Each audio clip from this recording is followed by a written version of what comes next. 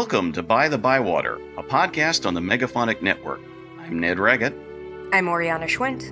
I'm Jared Pekachak. And we're here to talk about all things J.R.R. Tolkien, his work, his inspirations and impact, creative interpretations in other media, languages, lore, rip-offs, parodies, anything we think is interesting. Thanks for joining us. Hello and welcome to the 31st episode of By-The-Bywater. We are very glad to be back, and we're glad you're with us. As always, thank you so much. September. It happened, I guess is the best way to put it. So, but Oriana was on a trip, on a voyage, on a honeymoon even, yes? Yeah, a real long 11-day honeymoon, and we went to the Redwoods, and it was just so magical. Yay. You guys. I get it now. The sequoias were great, but wow. Just the coastal redwoods alone. Yeah, we went on this hike that, you go from the deep redwood rainforest to the sea and back, and that's nice. I recommend that if you can do that. You've now fully become part of the West Coast, which Jared and I, can speak about with authority here. My whole life. So, so just get lost in Oregon woods sometimes, or don't, depending if you don't want to get too lost. But it's be a little careful, especially if you're in Southern Oregon. Stick near the highways or the train track. So at least there's something going on. I will say that the train route from San Francisco up to Portland goes down through part of the Willamette Valley that is nowhere near any of the freeways, and that part alone is But, we are not a touristy blog. Tempting though it is, though. Gets you close to nature if you're going past it at 50 miles an hour. So think of it that way. But anyway, we are all in one piece. We've got some stuff to talk about. We've even got a little bit of news, and so we might as well just move right into that. So Jared, as always, please do take it away. the big news is, of course, the new Tolkien book, but that's the rest of this episode, so, we'll get to that later. But in terms of the Amazon series, after last month finally giving us some information, there's nothing particularly new to note except for one interesting detail. There have been a couple of reports from Deadline and other sources indicating that Howard Shore, who, of course, famously did the music for all the feature films, has been in talks to work on the music for the series. Again, while the Amazon series and the Jackson films are fully separate projects, this would be an amazing instance of connective tissue on par with, John Howe's involvement with the design. Further reports indicate that this may be a case where Shore helps develop key themes, but the detailed soundtrack work could be done by someone else, with the suggestion that Bear McCreary, who worked on the Battlestar Galactica reboot, Outlander, Walking Dead, and the new Foundation series, will be doing just that. No official announcement, of course, about any of this yet, so we'll just have to wait and see. As usual. As ever. Just wait and see. The one thing I saw alleged that Shore has definitely signed on, but it's the exact question of capacity, and, McCreary may be as much, understandable rumor as anyone else. Since wishful he's thinking. Yeah, such a genre guy. Yeah, but it could be, could easily be someone else, or who knows how this will work out. If this is even happening, this could be silly season filling in the gossip things. Now that we're just trying to figure out what happens next, since the filming's clearly done. Now we got to work on the post stuff. So we will have to see. If it does happen, though, that would be, interesting. I mean, there's very few themes that would necessarily have to connect and carry over. So there's room for at least some original development, no matter who does it. Does Galadriel have a specific theme? It feels more like textures with her. I mean, there's the Lothlorien theme, but that doesn't tie to her specifically. Right, yeah. And, we've got various evil Sauron themes and things like that, of course. So, he, at that point, he's not quite there yet. So he's taking on another form. So they play it in a major key on a friendly instrument. Yeah. I would like to, because we were kind of deprived of Howard Shore creating full new themes for The Hobbit, it felt like. He simply did not have enough time. I think that was kind of the major issue there. So hopefully, if this is happening, he does have the time to create some new wonderful Middle-earth sounds for us.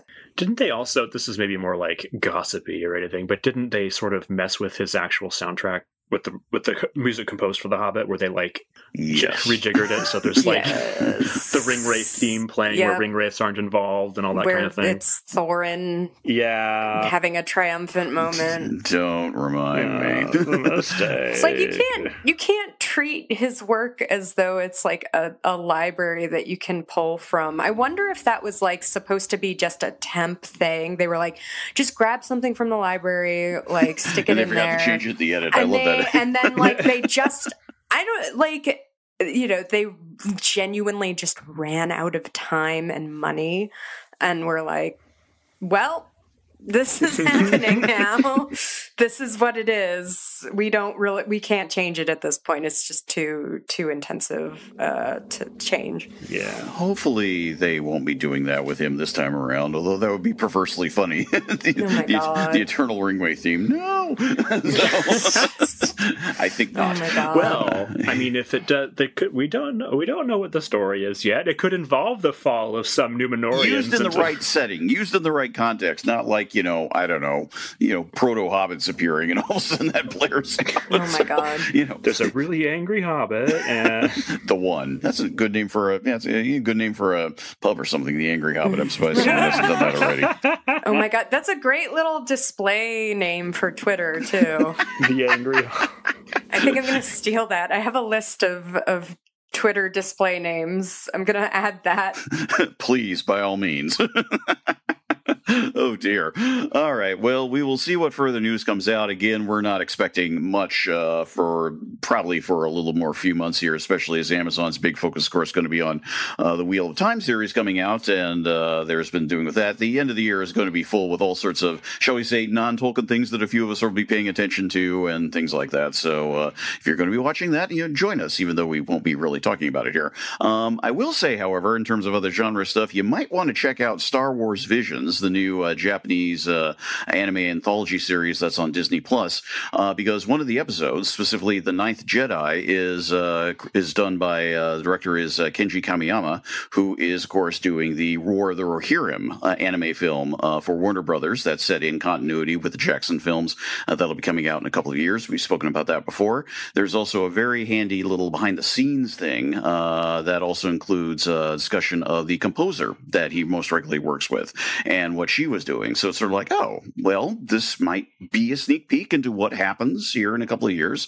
I thought it was a really good entry, so just throwing that out there. So, but we are not a Star Wars podcast, so I will stop there. So that's just a little. Also, just to tack on to news that's not Tolkien related, I should have mentioned this last episode and forgot, but I have illustrated a book that is out now. Woo! Yay! Yeah, it is a horror novel about a serial killer killing gay men in Toronto. Oh, it is very good, right. if that is a thing you are interested in.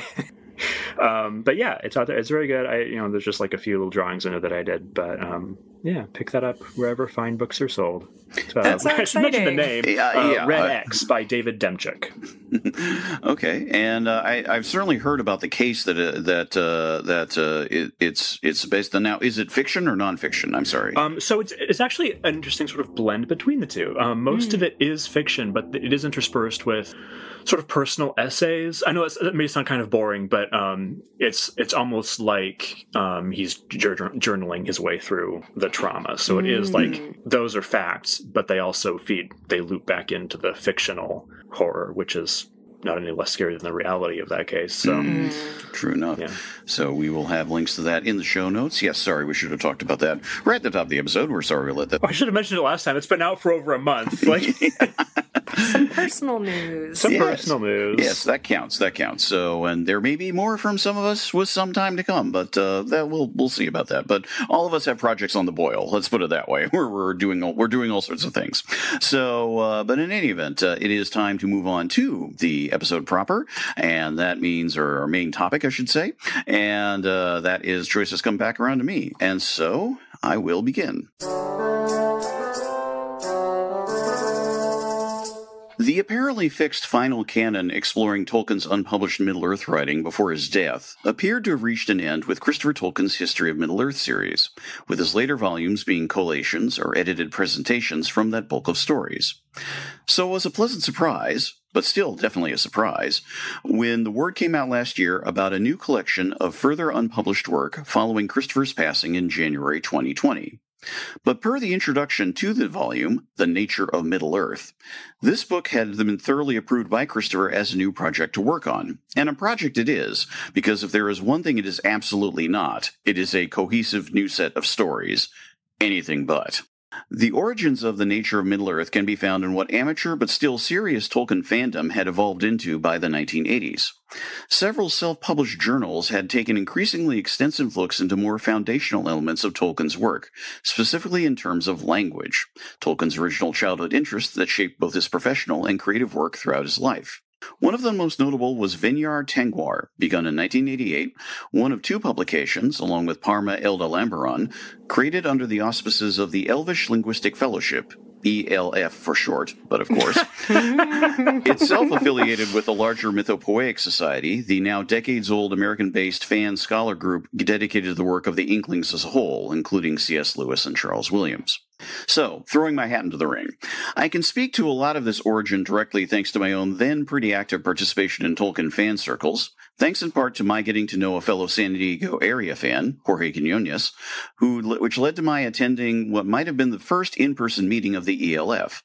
I really can't be sure, it's been too long, as well as the two of us collaborating on my one published article for Vinyar Tengwar on astronomy in Middle-earth. Here's where I also freely note that work has long since been superseded by the work of Christine Larson, so do by all means check her various articles out about Tolkien and astronomy. We'll put some links in the show notes. I further bring this up, though, because Vinyar Tengwar and its editor, Carl Hostetter, who I had a chance to meet at events like the Tolkien Centenary Conference in 1992, rapidly became one of Christopher Tolkien's trusted outlets for sharing more esoteric selections from Tolkien's otherwise unpublished work. This was important because while the History of Middle-earth series seemed on the face of it exhaustive, when Christopher began presenting what turned out to be its final 3 volumes, covering Tolkien's post-Lord of the Rings work on Middle-earth, besides numerous stories or reworked tales, he also shared a variety of texts that delved more deeply into radical rethinking of his mythology's overall scope, plus various more philosophical, almost near theological texts and arguments. But Christopher added further that there were even more such texts, often bound up with deeper linguistic explorations or considerations, that weren't included in those volumes. The Nature of Middle-earth, in essence, is meant to be the definitive presentation of these scattered texts, as well as further descriptive materials and notes ranging from geography to biology to further detail on material published in both the History of Middle-earth series and in the earlier Unfinished Tales collection. In his introduction to the book, Hostetter details how Christopher Tolkien initially entrusted him with copies of a variety of material from this collection of texts, and how initial selections from it, published in Vinyar Tengwar and elsewhere, led to more sharing of material, and eventually Hostetter's book proposal to present as much of it as possible in one volume, something which, as noted, received Christopher's approval.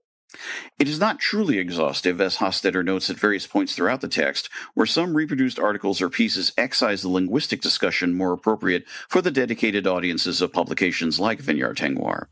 But what's left is a lot. A lot. Our discussion today is going to be more free-floating than it has ever been, frankly, because there's no through line in this volume in any sense of the word beyond Hostetter's general organization. And it does have to be said he's done a fine job in both such organization and editing what's available. But we can say that there's been a lot to chew over, and we've been pondering a lot of this quite a bit over the past month via Slack discussion. If there's a major element, though, it would be Tolkien's deeper exploration into what the elves actually were as a species, a civilization, an innate form of being.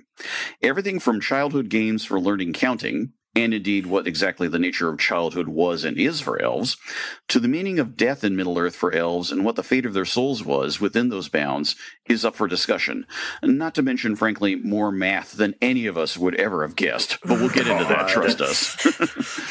If there's kind of a takeaway to be had from finishing the book, though, it's the further confirmation that whatever else he was doing in terms of other work, and it's worth remembering in these years that Tolkien was moving towards his retirement from academics, plus dealing with his increasing popularity leading to a mid-60s publication explosion and the day-to-days of life, It's that Middle-earth up to 50 years and after from its original conception remains something Tolkien would elaborate on, interrogate, rework, add to, and otherwise flesh out, from detailed essays to quick summaries and scraps of thought captured as it occurred to him. That there could be yet even more such material isn't surprising, and as with so much of what he talks about as collected and published in other volumes, sometimes even the slightest mentions make you wish he had taken the time to write so much more about one subject or another. But at least we have this, and now we all have this to keep in mind with his other work, and so it's time to move into wider discussion and open up the floor. Oh my goodness, there's so much in this book. Where to begin? Where to begin? I mean, there's the small stuff, there's the big stuff, but yeah, learning about Elvish childhood counting games is like, what a detail. What a random little detail. Yeah. Of course he would do that. Why wouldn't he do that? That is something, though, that speaks to Tolkien's huge identity as a father, like it would not occur to me, I don't think, as a childless person to go on this whole long tangent and bother creating these finger games to teach Elvish children the names of numbers and fingers and that kind of thing. That's so interesting. Mm-hmm.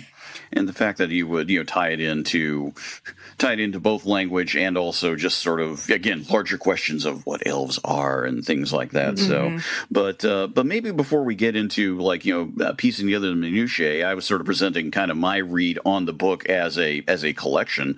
What did you think about it? I don't think any of us could read it straight through. It's like you have to read a few pages and put it down and go like, what the heck? Yeah. I had to skip. I mean, I don't think any of us are really math people, but I ended up skipping. It's like a third of the book, I swear. It's just all these tables of at this point in time, the elves have this, population. And then by this year, but not a real year, but like a Valian year or whatever, they number this much. And it's just like, I'm happy he did all this for his own. Yeah. I don't need to see his work here. I'm not his math teacher. I don't. So I ended up skipping all that. The rest of it was fascinating, but I was just my first impression, because that's front loaded. That math stuff was right there at the front. Mm-hmm. Right. I had this moment of just discouragement going, oh no, is this what the whole book is going to be? It's not. It's definitely worth reading. And I'm sure there's stuff buried in there that I will regret missing, but at the same time, there was so much math. I mean, Carl Hostetter said as much at one point, something like he says, the unknown facility Tolkien had for math to be able to his dedication, because he was writing this out, this is well before personal calculators and things like this. He actually had to sit down and calculate all this out. And it's sort of like, oh, good on you, dude. Yeah. If it makes you happy, do it. I mean, here's what it reminds me of, and this is possibly apocryphal, but I seem to remember reading it at one point. It's that it reminded me of Nobody So Much as a story I've heard about Isaac Newton in this sense. Obviously, he was a mathematician, duh. However, besides his legendarily groundbreaking, modern foundation of physics and mathematics, etc., everything he did, he was also very theologically interested. Hey, keep your interest. But he apparently spent a lot of his time on these incredibly esoteric and, in the end, utterly irrelevant, calculations and things like, angels, things like that. It's sort of like, on the one hand, it clearly kept him happy, very happy. That's fine. We all have our interests. Not everything lasts what we do. Totally understood. At the same time, you just sort of go from the vantage point of history going like, that's nice, but why didn't you focus on the stuff that, that you really did the best with there? And there's a feeling of that when you read all this and you think about things like, the unfinished rewrite of the Gondolin story, to refer to our last episode, and just things like that. It's like, oh, you spent so much time. That's great, but I think we are all victims of that exact behavior. How many times, I know I have done this, and I know you guys have done it too, where I will have this like a revision of a pilot script or something, and I know I need to do it. I have some ideas that I want to integrate and some scenes I want to rewrite and some shuffling around, and I know I can see it. I can see how it'll work. It won't even be that difficult. But what do I do instead? I go on Twitter I go on Twitter and send off little stupid tweets too often, and I think this math thing was Tolkien's Twitter. Like, I think that was his, like, I should be doing this other thing. I can, but, like, you know, the elf, you know, the Valian year and how it relates to our sun year. I mean, I gotta do that instead. Yeah. Well, that reminds me a lot of. I've mentioned, I think, in earlier episodes, this massive and frankly kind of absurd science fiction project I started when I was like 16. And I was like, this is the best thing ever, and then let it go for a few years, and then revisited it just to see what am I doing? And I still find myself when I'm working on this thing that, you know, it may never see the light of day, but it makes me happy to work on it. There's like the main narrative, but then if I make some sort of weird background reference, and then I find myself stuck in the actual writing, I will go back and be, oh, okay, so what is this background reference? If I'm going to refer to this thing, I should know what it means, and then I can refer to it again in a different light. So I will write out this whole legendary history of this one thing just in case I need it. And I was doing that before I read this book. So whatever, I guess that's just the thing people do. So it reminds me of that, where he's like, if he's going to talk about something, it doesn't matter if the audience ever knows what he's talking about, but you should be able to sense the shape of it from later. But what makes that more complicated here is that I think not a lot of this, but a significant chunk of it at least is post Lord of the Rings. Yeah. So it's not that anymore. It is something else where he's just doing the math. Yeah, tinkering. And that reminds me of something that I wanted to talk about, even if it's just briefly, is the way that he keeps complicating the published work by saying things like Legolas was wrong about the Lothlorien elves habitually living in trees. Like, they do it, but they don't want to. And Legolas misunderstood that, repeats it to the Fellowship as fact. Then Frodo writes it down, you know, years later. And we already knew the book was more or less unreliable because, you know, it's an eyewitness account written by hobbits who don't necessarily understand everything they're talking about and all that. But then you go and, like, undermine the authority of the authorities within the text. Right. And again, nobody ever sees and this. For what? And for what? For what? I just find that fascinating that he almost didn't seem able to, sometimes seem able to recognize the difference between this and reality. So he would be like, Legolas is wrong, or the way he constantly refers to sages of Gondor or whatever, that he gives a name, and he's like, as so-and-so writes, and it's like, dude, this is basically just your journal. You don't need to pretend for anybody that this is real. It's endlessly fascinating to me that he's doing this when nobody will see it. You know, he assumed nobody would, maybe. Putting those veils between him and the work, like, we talked a bit about that in the Slack, and how it on the one hand, it does add a lot of richness to the world, where to have that, like, oh yeah, you know, the Gondorian scholars would have a different sort of read on these events, and the Elvish, you know, even the elves aren't all in agreement on their own history and their own metaphysics, and that does impart a lot of richness. But like you said, Jared, at some point, no one's gonna read this. Like, no one, like, it's just it's the No Face and Spirited Away offering the gold to say it's like, no. Yeah, I mean, he had to have known at a certain point that people would be going through his papers, because he knew, like, famously said, you know, being a cult figure in one's own lifetime is not at all pleasant, all that. He had to have known that this would be happening. Yeah. But that doesn't seem to be the purpose of any of this. Each of the sections, I do love this, each of the sections has a little description at the beginning, like, written on, like, the back of an invoice or whatever. Yeah. In really illegible fountain pen. Just all this. Some of it is incredibly important, and it's written on the back of a receipt, and it's almost illegible and all that. So I really don't think that he was putting some of this together for those who come after. Some of it may have been, but a lot of it is just so obscure and so on its own, like, as a physical document, illegible, that like, what are you doing this for? Are you just doing this because this is just your inner life? Yeah. At this point, this is all that's going on inside you.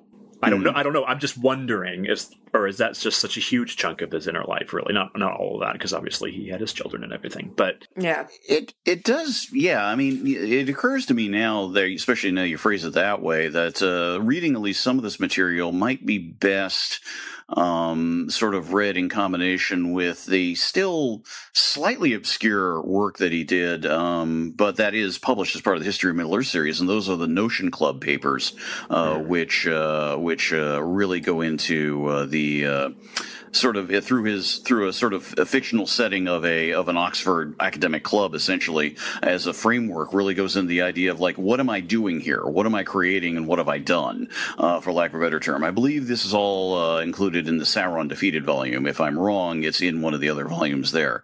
And that was post Lord of the Rings as well, and I think it's as close as Tolkien may have ever gotten to. I could well be wrong. From an extended perspective over what am I doing here is the best way to do it, and how did I do it, and how's it done. Now I need to go back and reread that, and again, it needs to be something that sort of maybe is best within the context of these later papers and later work in general. But as the introduction itself indicates, by Carl Hostetter, the timing of all this material from 57 and 67 for the most part ties in with all those last three History of Middle-earth books, where Tolkien really was going through a severe, I don't want to call it a crisis, but a severe sort of sense of, wait, what have I got? Have I been doing this wrong the whole time? Mm-hmm. Have I been conceiving wrong? And a big chunk of it has to do with the fact that it's not totally spelled out in here, but I believe it's mentioned more than once or twice. It is very much more spelled out in the appropriate History of Middle-earth books, that Tolkien was looking at the argument going like, wait, the elves are essentially these hyperhuman people who can see and understand everything and all the rest of it. They know the reality of the world they're in. They know a mythology would not work, essentially is what it is.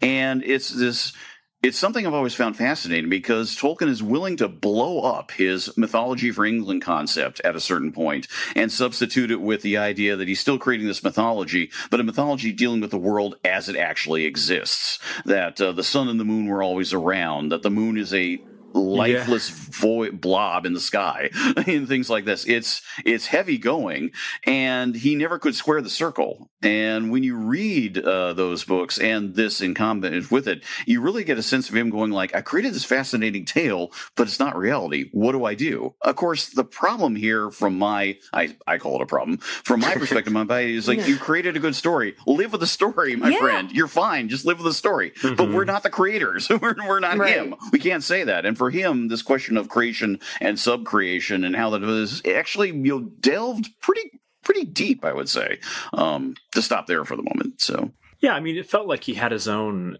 inner ethical considerations here, because as we know, he was a very, as they say, a staunch Catholic. Sub-creation for him, I think, could only go so far. Mm-hmm. Like, it has to be the real world in a sense, even if you're fictionalizing it. I don't know. I'm maybe putting words in his mouth here, but it seemed like he was willing, in his youth, he was willing to go beyond certain bounds and be like, yeah, the earth was flat and then it was round, and then the sun and the moon are a flower and a fruit and all that. And then as he got older, was like, yeah, that's not, not cool. That's not, God didn't make the world make it flat. He would have mit's round and all of that. So, and then he's like, well, okay, so I've messed up a little bit with my imagination. Now I have to rein it back in. And I think it's a little, to me, it's a little silly in a way, but I also think it's kind of admirable that he was like, I do have these ethical qualms. They may be silly ethical qualms, but they're mine. And it's my work. So I've got to bring it back in line with what I think is right. Even if it is an inherently, again, kind of silly undertaking, he was sticking to his guns. And honestly, props for him not being one of those weird flat earth Catholics. Oh, God, yeah. What, flat earth Catholics? Did I miss something? Yeah, it's like... Are they around now? People who, like, of course, very, very steadfastly reject Vatican II and, like, call our current geocentric or heliocentric model modern day sun worship and just wild stuff. So it is kind of encouraging to see that he wasn't one of those guys. Well, folks, if you could see the look on my face, it's pretty great. I kind of want to take a screenshot. I got nothing. Well, he and C.S. Lewis, which is also kind of surprising in a way, were both like into science. They both refer to like evolution as a fact and that kind of thing. And in the Nature of Middle-earth, Tolkien does go into this is how evolution could still happen within this mythological framework. Yeah. All this thing about the patterns and all of that, which is a whole topic we could get into. But we're gonna. I didn't read about Neoplatonism for nothing. Well, we should get into it. So, do you want to lead us down that primrose path? Because the whole idea of just reincarnation and death, and in Elven terms, those were the heaviest going parts for me. Those are the ones that are like, man, I'm just going to read the words and I'm not going to fully digest them because this is getting esoteric as hell. Yep. Yeah. Well, it is. Yeah. Let me just finish this. Whatever thought I was trying to stumble towards. Fair. That he staunch Catholic, etc. But he was still combining that with rationality and like, well, this is what the evidence says and all of that. So it was, he's got this whole mythology that he is then trying to not just include the sun and moon as having always been there and all that, but still be like, well, science suggests evolution really was a thing, and 6-day creation wasn't a thing. So using the patterns and all that. What is the word he uses for them? Anyway, to suggest like by the combination of various things over time and all of that, then you still have life arising in this way. It's just got this not even a veneer of mythology, but like the source of evolution is mythology and metaphysics of Middle-earth that he is constructing, which I think is really interesting. Again, staunch Catholic, flat Earth, whatever. All this, every religion has fringe movements, and certainly Catholicism has. Anyway, I had to grab the book and look at it because the stuff about patterns is. If you're reading along at home, 256 has discussions of the great pattern and all that. But I have to preface this by saying I did take a class in ancient philosophy in college, and it was like just the Greeks because, why would we learn about anything else? Yeah, it's just the Greeks. They're the only ones doing philosophy. Anyway, got through all the weird ones like Heraclitus and Anaximander and all that, and then got to Plato, and I was like, okay, this sucks, and I hate it. But for you, I went back to read some Plato again, and I couldn't even, full disclosure, I could barely even follow all the discussion of patterns in here because I was just like, this is that college class all over again. I don't get it. A pattern is, it's kind of what it sounds like, right? Like it's the ideal form of something. Like there is, so to speak, a pattern of redness, or there is a pattern to which a tree will conform in order to be understood as a tree. Take everything I'm saying with a giant grain of salt because, again, I barely understood it the first time. I don't understand it now. Or there's like a pattern of dogness, and anything that you perceive is sort of partaking in this form. Plato calls them forms. Tolkien calls them patterns. It's basically the same thing.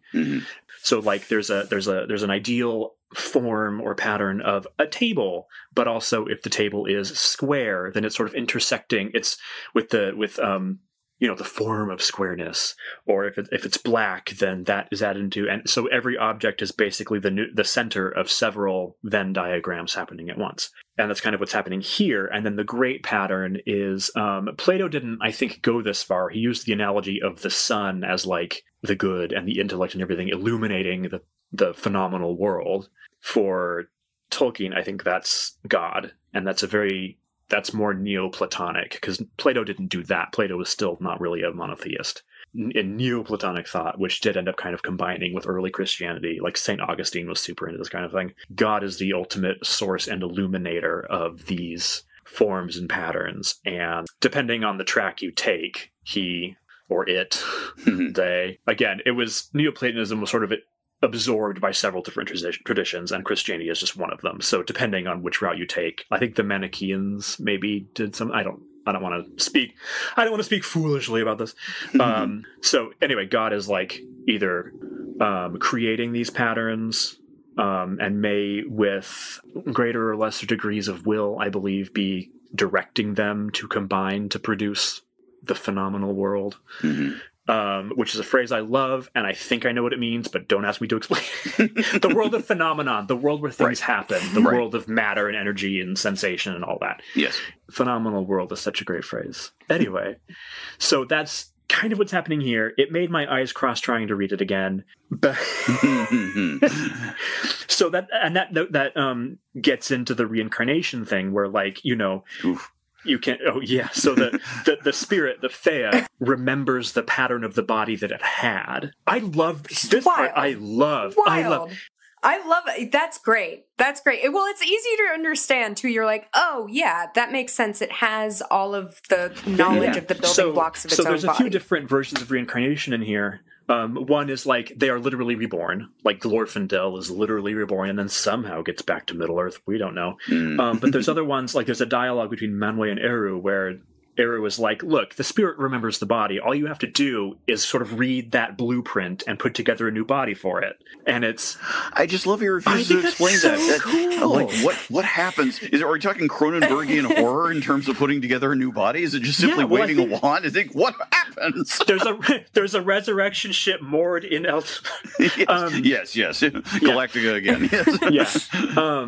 I think what I read this as being is that even if, you know, the conscious mind of the Fea isn't necessarily aware of like the percentage of iron in the body or whatever, it's still imprinted on the whatever matter the soul is made of. So you would just have to, as a Vala, probably Aule or somebody is doing this, like scans the blueprint that the soul has. The soul has been marked by the body, and you just analyze the little divots made by the atoms in it or something. I don't know. And then from that, you just slap together and you just do it. Literally like replicate, like Star Trek replicate from molecules, the body that the soul remembers, which is bananas. But I love that. I like it so much more than they just get reborn as babies. I mean, and he gets into that like ethically or morally. That has issues. That has you problems. You have an old soul in a young body. That's the whole thing. But yeah. And also, like, he was like, you know, it's not fair to the parents having a child that is already This is like Dune abomination level stuff happening. Wow. You're onto something there. The streams are crossing. Yeah, just this is how I had canon Elvish reincarnation now, is this sort of scanning and duplicating thing, however it works, because I think it's so weird. Especially for high fantasy. It's just... Yeah, that's the really weird thing. It's weird, but at the same time, and this is something I think is a real good service of this book, is that Carl Hostetter includes a glossary at the end where he really delves into explicit discussions of Catholic theology, in comparison, at some points, to other forms of Christian theology, too, which I think is useful. And given where Tolkien's, where his allegiances lay, connections to on a very explicit levels at points that are being drawn where he's essentially squaring certain magisterial and I'm using that word very intentionally, certain magisterial Catholic teachings on deeper levels with what he's coming up with. He's sort of rephrasing them for a Middle-earth bent. It's not a complete one-to-one by any means, but it's an interesting parallel, that's for sure. So yeah, no, it is a wild concept, but at the same time, bizarrely enough, it's actually not a new one. So is, I guess, what it comes down to. So yeah, it's the specific. It's not new, but there are the specific sort of Tolkienian touches where the Valar are still responsible for this sort of subcreative act of making a new body. God's not going to do it. It's your job. Yeah. That's why you're there. Yeah. But yeah, those discussions, the dialogues between Manwë and Eru is like, boy, those office meetings. But more seriously, it is. Yeah. This could have been an email. Did we have to have a Zoom meeting? But yeah, getting the sense of it, especially the sense of who's recording this and how do we know? That sort of things. It's sort of like, the question of the free floating narrator of Tolkien all over the place is a very interesting subject. That's for sure. It's sort of, it expands and contracts in scope as need be. But yeah, it's that everything about the reincarnation, the death, the whole thing, that is, it's a lot to chew over. And part of me thinks the big reason, too, is that Tolkien is desperate to try and divide why are elves not like men? He's not explaining it for men because he doesn't have to, in essence. And the whole idea is that men is like, you die and you go somewhere else. So he's sort of like, yeah, that's us. Whereas the elves are more tied to this world, and he has to sort of square them with the world. That's the thing. They come back because they are part of Arda. They can't really leave Arda. You can't send elves beyond the thing. And that also ties into something interesting, too, about how he's very insistent at more than one point that elves can't be evil at all, ever. That is so interesting. Yeah. They can they're unfallen, so they can individually make mistakes, but because they didn't have, the original sin of disobedience right at the beginning, it's much more individual. They aren't as a whole doomed. Yeah. And yet, as they are, like in another part of one of those writings, it's talking about like how men and elves like to eat animals. And that being kind of a sign that they, the incarnates, and I think that word choice on his part is very deliberate. The incarnates live by death, and because of that shows us that they are part of Arda marred. There is no such thing as Arda unmarred with incarnates present. And I find that fascinating. I think that does very deep. Bring up stuff that he gets into in Morgoth's Ring, which is, what is that, the last volume of the history of Middle-earth? No, the last one's Peoples of Middle-earth. Morgoth's Ring is, I think, it's pretty third late. To last. It's one of those three last ones. Yeah, where he gets into Morgoth, I guess Melkor at that point, persists in Arda because he managed to corrupt everything that was going on right from the beginning. So he, in essence, can't be killed because he is Arda. Arda is his ring. It's Morgoth's ring, all that. So elves being created of the matter of a flawed world are themselves flawed, but they aren't fallen. Right. Which is such a fine, hair-splitting distinction, especially when you go on to see elves do the worst stuff. Horrible. To each other, to other people. Yeah. But it's interesting. Like, it's still, for them, a matter of almost like individual responsibility. In a way, personally, they don't, like, Fëanor didn't wake up and go, I'm going to be evil today. He was led down this path through multiple conflicting influences. They can still become evil in a sense. They can do evil, but they are not inherently sinful. I think that sounds right to me. I don't know. Maybe we're wrong, but I don't know. That sounds right to me. I don't even know where to go with that. It's it's just a very profound. It's interesting that he imagined these, this race of beings that are sort of incorruptible-ish, despite being made of an inherently corrupt their material. Souls can be deceived, but they can't be literally corrupt, spiritually corrupted. Whatever that means. And yet we have the whole question of, what happened? Where did the orcs come from? And the idea that they were corrupted elves, which is sort of like, again, this 50s, 60s era is Tolkien really doing a deep rethink on what Middle-earth is. And it's very interesting that he goes this route. It makes you wonder what the orcs are supposed to be. So in the light of that, if that was his thinking at the time, in particular, if that's what he was going for.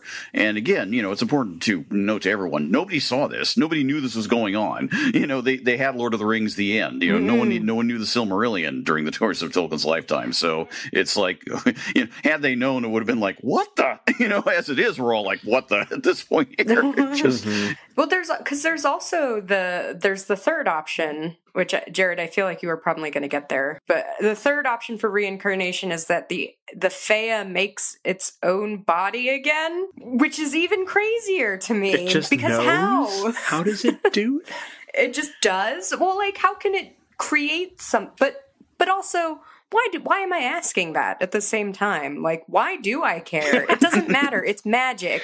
I think. Who cares? Yeah, the division between soul and matter in this universe is so weird, ?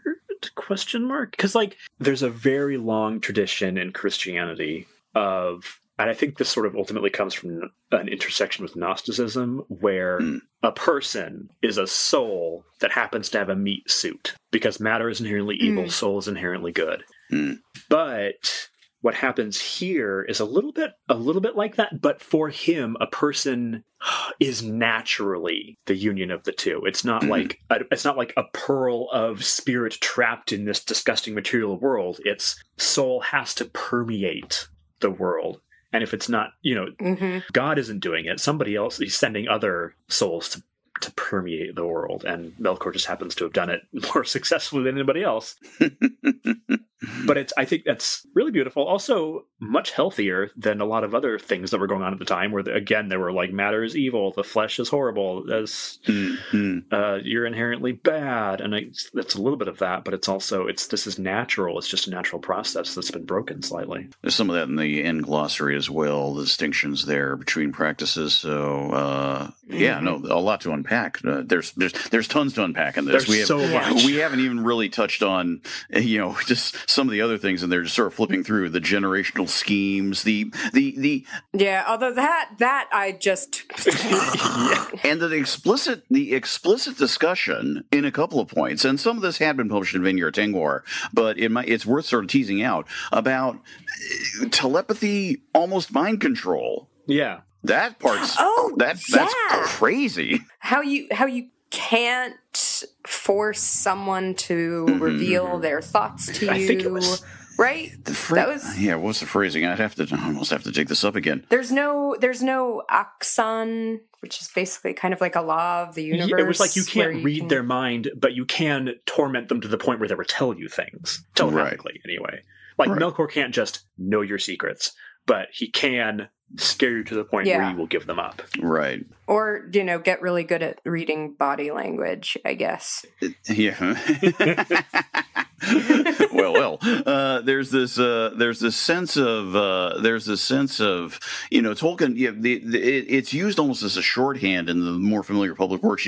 About people being daunted. That's kind of the way it's sort of conveyed in the stories. Whereas here we get like in scraps and moments of deeper specifics about what that involves, and this idea that that if someone is feeling the impression of someone else's mind on them, it's sort of like how they react to it can be sort of confused or unusual. And the interesting examples given are basically the perception of men dealing with elves, which adds another real wrinkle to the idea that the elves are supposed to be inherently good. It's like, well, why this example? What does it mean? And what's going on there? This sort of like good but still dangerous kind of thing. Yeah, and it's famously there is in Lord of the Rings the one bit near the very end where our elves and Gandalf have a moment of telepathic communication that just sort of happens as they're sitting around at a campsite one day. You're sort of like, what's that all about? And then we get a little of this more right here, and it's sort of like, oh, that's a lot. Oh, there's a lot going on here. There's just so much happening, and then there's a bit about beards too, and then we got all sorts of things. And then we got a pack that apparently elven women aren't interested in crafts so much, apparently, which is sort of like, that's reductive, guy. I think I missed that. I need to know what that... I need to see that part, because I think I overlooked that somehow, and it doesn't... Yeah, that doesn't seem right to me. But it isn't right. I mean, it doesn't seem to fit with the rest of his stuff. So that's why I'm kind of like, is that right? Is that what's going on? What did I miss? It was kind of weird. It was sort of his. I mean, you get into the whole idea too of sort of like, I mean, we haven't. This episode could seriously go on forever in terms of everything we're talking about here. I mean, we haven't even gotten into talking about like elvish life cycles, for lack of a better term, when they marry, when they have kids, how eventually, speaking of the difference between Fae and Hror, when the body fades away and it just is spirit just bopping around going, And marriage is so preoccupied with this problem that he created for himself, basically, where he was like, marriage is forever with elves, forever, until Arda ends. Darn it. And then was like, oh, whoopsie, I have this elf chieftain whose wife dies and he remarries. Really didn't think that one through. And then he spent like decades figuring out how to make that okay and why it wasn't okay, or maybe it was, and what happens when an elf who has a spouse, dies, and then gets a new body. Are they married to the spouse still? Is that not okay because it's technically a different body? But no, it's the same. And it just it's a lot. It's a lot. Because at one point, he is like elves that die and get new bodies are the same person, but can't be with their former spouse because they're in a different body. And they can't be with a new spouse because they're already married. And then was like, wait, no, that doesn't make sense. Let's try something different. Just let people get divorced. Just let people get divorced. Yeah. Yeah, right, my man. Oh man, it's okay. It's okay. It's really okay. So much going on. Why don't we?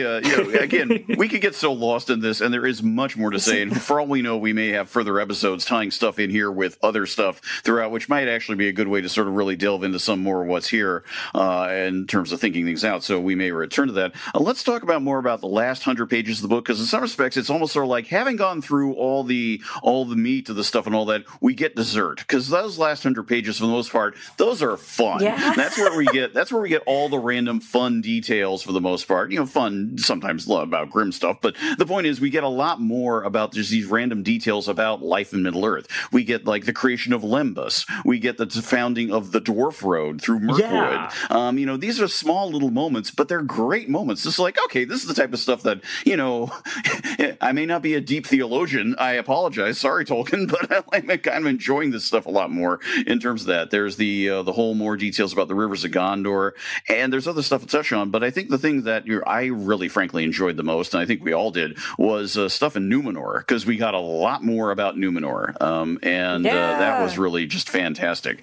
Mm-hmm. And gosh, I mean, where to begin with that? Should we just go ahead and talk about the bear dancing? Because the bear dancing was amazing. The bears. The bear dancing. Who wants to talk about the bear dancing more? I want to talk about the bears. I love the bears. I love the bears. Go for it, Jared. I don't care if anybody else wants to. It's my job. I love the bear stuff. I didn't mark it somehow, so I do have to find it. Give me a second. It's all good, but it just, the way it builds on a point, and then we get something amazing out of nowhere that has not been hinted at in any other Middle-earth writing. It's just astounding. So. Oh yeah, 3:30. There's this bit of the land and beasts of Númenor, and it's talking about, it starts out being like, accurate charts were made of Númenor, but none of them survived, so we've just got memories to go on. And this is more of him being like, oh, well, we can't know for sure, and me going, okay, come on, it's your world.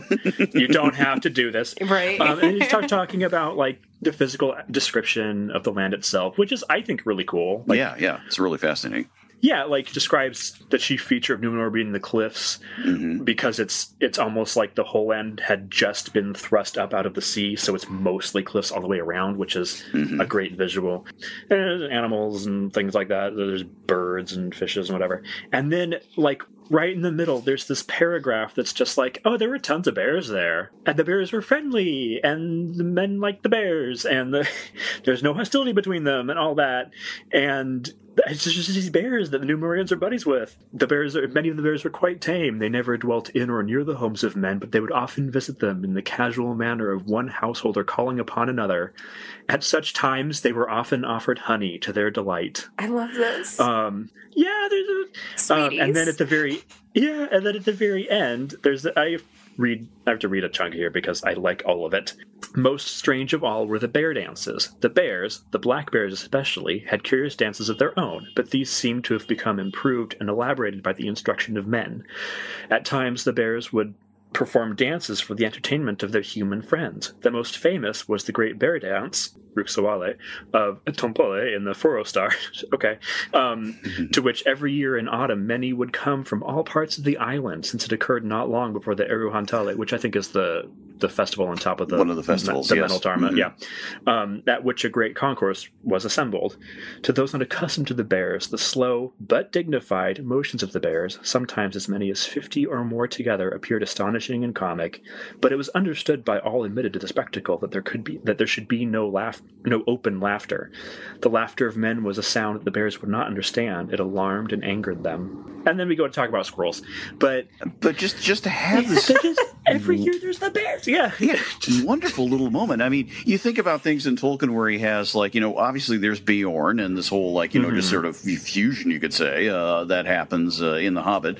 And I also think the Father Christmas letters. We've got, the polar bear, a great polar bear, and the nephews and all this. This idea of bear-human friendship, just suddenly has this amazing emergence in Middle-earth out of nowhere, thanks to these notes. I mean, it boggles the mind in the best way. It's a wonderful new detail. It feels to me like it arises from the Finnish bear cult that was there. But totally differently. I don't think the Finns were like having bear dances or anything like that. But no, I swear to God, I read a story, some sort of fantasy thing, and I thought that it was the Chronicles of Narnia, where there was a group of bears that were dancing in a circle, and no, I think that I made that up. In Prince Caspian, there is a scene where a bunch of, including bears, a bunch of animals and people have this ring dance. Including bears. But it's not just bears. Yes. So it isn't. I just totally made that up. But it is this incredible visual that I really, really hope the Amazon TV series writers are at least now aware of. If they weren't aware of it before, that would be such a cool, that I would love to write an episode of television around the Great Bear Dance. It's inherently charming, I think. But I also love that, Númenor is basically a utopia, and Tolkien's utopia includes bear dancing. These great black bears dancing. Yeah. And speaking of utopias, I'm now suddenly reminded. I remember there were a couple of things very near the end of the book as presented, but of course, again, this is just all collection of stuff. This is from the Rivers and Beacon Hills of Gondor selection, which again, very detailed, goes into we learn more about the geography of Gondor, why certain rivers and things were called that. It's some wonderful detail. It also goes into Halifarian and goes into more of the story about basically building up to what became and what was shown in the Unfinished Tales as the meaning of Kirion and Eorl and the foundation of the kingdom of Rohan, and marvelous fragment of a story there talking about going to what was Elendil's tomb. And basically he writes a section that leads up to that. He sort of comes up with one idea of it, then he says, or it may have been a tomb, and then he develops that later. But this part is what's published here. There are two notes, however, that Tolkien himself wrote that are both like, what? That suddenly, completely, make you go about all these kind of things. Now, one of them is more about a key bit in Lord of the Rings, the book, not the film, talking about, the paths of the dead, and then talking about temples. And so here's what this footnote is: the men of darkness built temples, some of great size, usually surrounded by dark trees, often in caverns, natural or delved, in the secret valleys of mountain regions, such as the dreadful halls and passages under the haunted mountain beyond the dark door, the gate of the dead in Dunharrow. The special horror of the closed door before which the skeleton of Baldur was found was probably due to the fact that the door was the entrance to an evil temple hall to which Baldur had come, probably without opposition to that point. But the door was shut in his face, and enemies that had followed him silently came up behind and broke his legs and left him to die in the darkness, unable to find any way out. And that's just like, because in the book you have Aragorn and the party finding this body, and it just sort of like, it's talked about how it was this heir of the throne of Rohan who just said, oh, Darren was never seen again, and it's clearly meant to be him. But now that we know more about what's going on there, it's sort of like, creepy. But then there's another section which is just mind-blowing in terms of one of the biggest questions that's always been asked about Middle-earth. Where's the religion? Where's the organized religion as a whole? And then you're reading along and you're like, whoa, out of nowhere, this tiny little footnote says so much. So the idea here is that the text is talking about, okay, so here we go. So from the main text, as Tolkien wrote it, the middlemen, descendants of the ancestors of the Númenorians, were not regarded as evil nor inevitable enemies of Gondor. Nothing is recorded of their religion or religious practices before they came in contact with the Númenorians. At that point, there's a footnote, then Tolkien separately adds this. Because such matters had little interest for the Gondorian chroniclers, of course it's the Gondorian chroniclers, as Jared notes, it's not Tolkien himself, and also because it was assumed that they had in general remained faithful to the monotheism of the Dunedain, allies and pupils of the Eldar. Before the removal of most of the survivors of these 3 houses of men to Númenor, there is no mention of the reservation of a high place of worship for the One, and the ban on all temples built by hand, which was characteristic of the Númenóreans until their rebellion, and which among the faithful, of whom Elendil was the leader after the downfall and the loss of the Menel Tarma, became a ban on all places of worship. That's kind of mind-blowing. That's a pretty, this may be Tolkien suddenly thinking to himself in real terms, retconning, going like, I need to explain why there's nothing there. But even if it is that, it's kind of like, okay, whoa, that's these are the kind of like casual things that crop up throughout the book that are just like a sentence or two, and you're like, holy crap. You just find yourself having to think about that a bit. I like how chill the religion in Middle Earth is, or kind of lack thereof. It's kind of nice. It's like, no, you can like try and talk with Eru on a mountaintop or something. That's cool. But don't like trouble yourself with building anything. No. There should be more of that. So we have definitely chatted a lot. I have a couple of quick final thoughts or two, but do any of you want to throw in last things about this book or what we're still digesting from it? There's still more to talk about later for sure. But there are a lot of really cool, interesting things to sort of pour over in this, and get it from your library or something. There are a couple. One is brief, one is not. Sorry, everybody. I thought the brief one is I liked there's a thing early on where he talks about the Valar didn't have language until the elves came along because they didn't need it, because they just communicated, instantaneously, telepathically, whatever. So he talks about language only being the product of a soul and a body working together. Like that's the purest expression of that is language. So that's cool. That's fascinating. Philologist. I like that. The other thing is, Ned was probably going to bring this up, but whatever. I'm going to steal it. Do it. How much of the book is Tolkien going, the Valar really screwed up? Yes. Yeah. It's such a huge part of it. We got so sidetracked talking about reincarnation, but...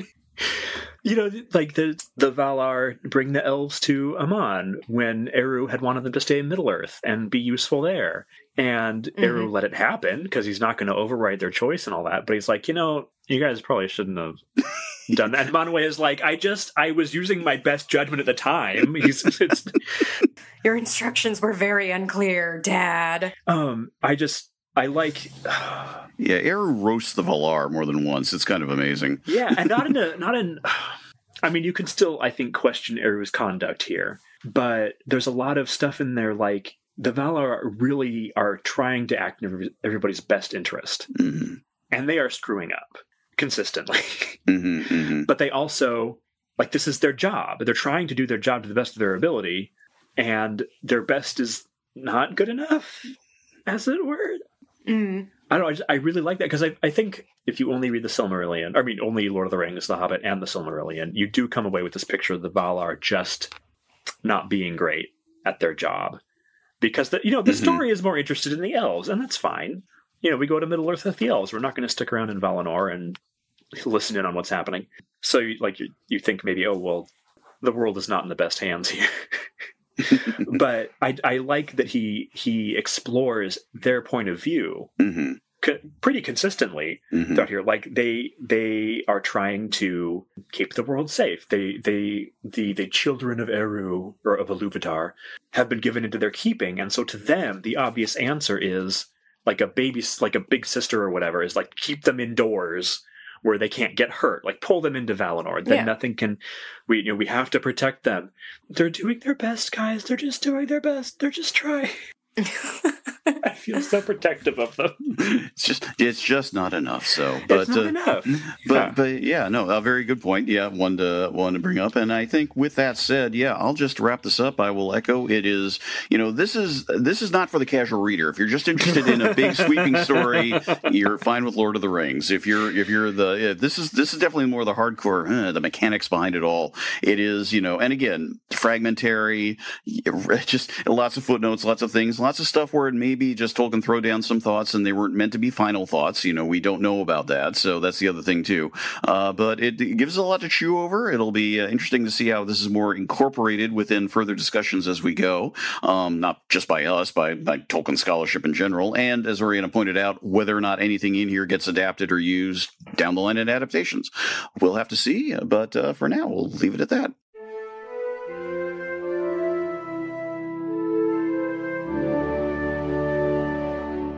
Okay, so now let's look ahead to the next episode. The choice of topic has come back around to Oriana. Oriana, what are we talking about next time? We're going to have a softball episode next time. We're going to talk about our favorite gardener, Samwise Gamgee. We're just going to have a whole episode just talking about how much we love Sam. All right. That sounds wonderful. Hero. Adaptational choices in the various forms and the concept of Sam himself, and we'll go from there. That is wonderful. The gardener who was there to the end. So, and without whom. So that is a great choice of topic. It's been said more than once. He's the true hero of the story, and he has the literal last word. But we'll get into that. Oh yeah, we will get into that. And that's not a softball. Although he might be a good softball coach. I could see him doing that in Middle-earth. Maybe that's what he did. If they didn't have soccer, they had something else. They had golf. We know that thanks to The Hobbit. So maybe he's a good golf coach. Anyway, so something to look forward to next time. As always, we thank you all very much for listening. We do appreciate it. Our info, as of course, always in our how to contact us and other things, always in our outro there. We will also say one thing, a little tease. We will have a new modified logo soon.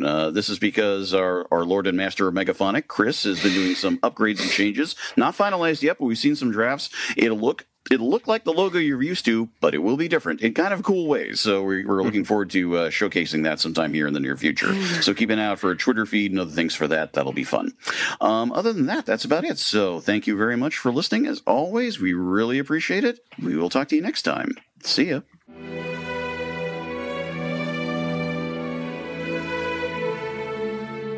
Thanks again for listening to this episode of By-The-Bywater.